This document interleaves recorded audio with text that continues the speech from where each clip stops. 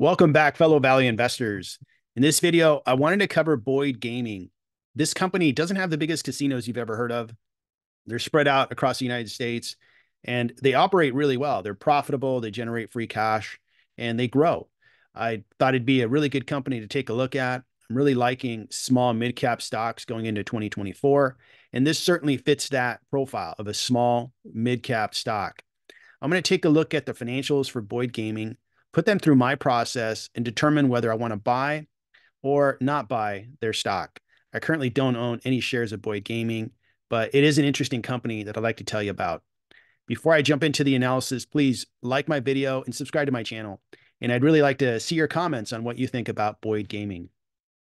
To evaluate Boyd Gaming, I'm going to look at three primary areas. The first one is probably the biggest area, which is the company. Do I think the company is a good company, operated well by management in an industry I want to be in? And I'm going to take a look at that and weigh that carefully. Second, I'm going to look at the balance sheet. Make sure there isn't too much excessive debt. Make sure they're less than 3x net debt to EBITDA and see where the balance sheet lies. Third, I need a discount. I'm a value investor. I buy stocks that are discounted. I don't buy stocks that are fairly priced, and I don't buy stocks that are sold at a premium. And based on the answers that I get, I will buy or not buy Boyd Gaming.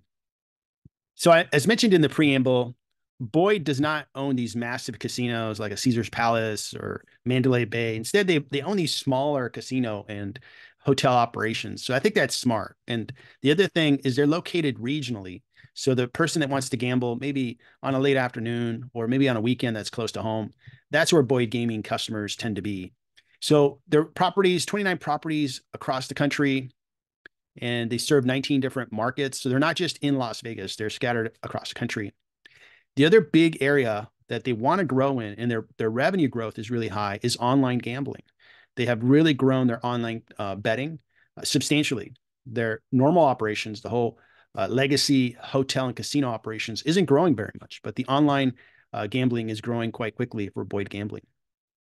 So looking at their income statement for the first 9 months of 2023, their overall revenues have grown about 6%. So it's good to see that. In the current quarter, they grew just a little bit. Their legacy, their traditional business is not growing very much. In fact, it contracted a slightly bit.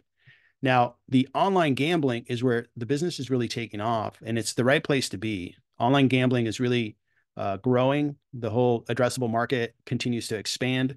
So it's good to see that they have a good business in that area, both for the quarter and for the year to date. That area of the business is growing real nice.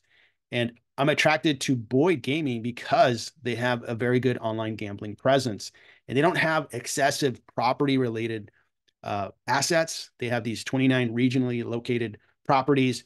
They don't have massive casino properties like Caesar's Palace or the Wynn and so forth. So that's good to see. The other impressive item on their income statement is that they're profitable. So their operating income is really strong.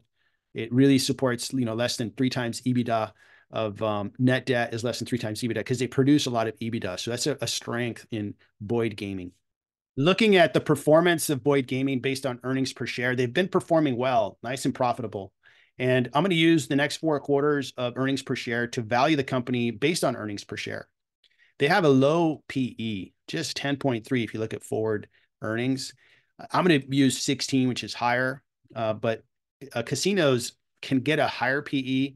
And again, I really like that their online gambling business is really growing. If that continues to grow at the rate that it's growing, that's going to be a major part of this company. And I believe their multiple is really going to change if investors realize that, hey, Boyd Gaming is really in the online gambling business.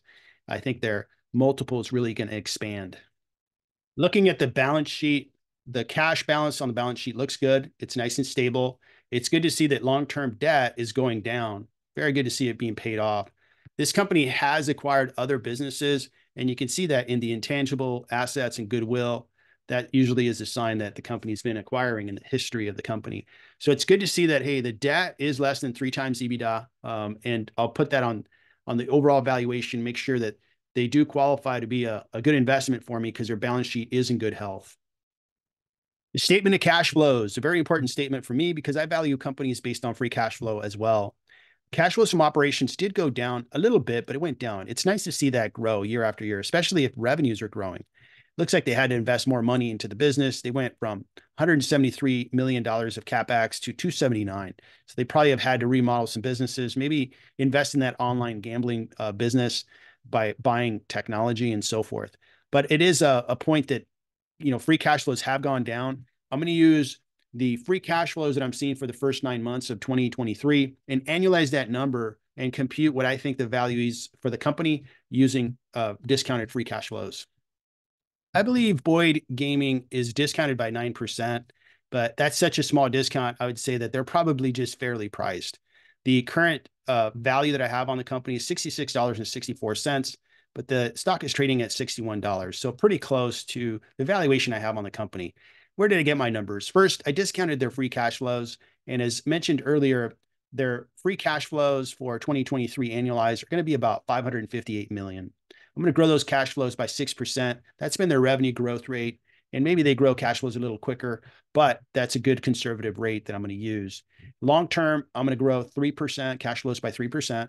So all these cash flows I expect in the future, I'm going to discount at 9.5. This is a small company in a riskier sector. So I'm going to go with a more conservative discount rate of 9.5%. The net present value of all those cash flows is $8.6 billion. I'm going to add the cash, but take away the debt to get to an equity value of $5.9 billion. The market cap of the company is $6 billion. So you see that there's about a 5% premium currently priced in the stock for Boyd. The earnings per share look really good. Strong earning and profitable company. I like that about them. Their PE I'm going to use is 16. I believe their PE you're going to have a multiple expanded because as investors realize there's an online gaming component to this company. I think it'll expand from 10 up to 16.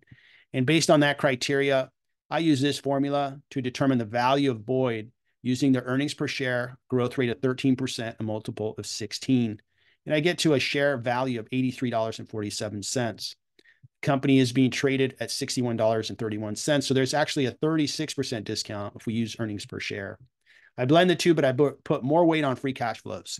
And I get pretty much a fairly priced company with a 9% discount. Looking at where the stock for Boyd has been over the last 12 months, it's quite interesting. You had the stock really rise just coming out of the gate in 2023. It came back down and then it rose to pretty good levels at around $72 per share. Now, more recently, it had a pretty significant drop in share price and then a rally. So it's had really good volatility, to say the least. And that's good for a value investor. I can pick places to invest in the company. And overall, the stock price is up 12.72% year to date. And they pay a small dividend of 1%. And they also buy back shares. So to finish off the evaluation of Boyd Gaming, let me go through my process and make a decision whether I should buy shares or really just hold off from buying shares of Boyd.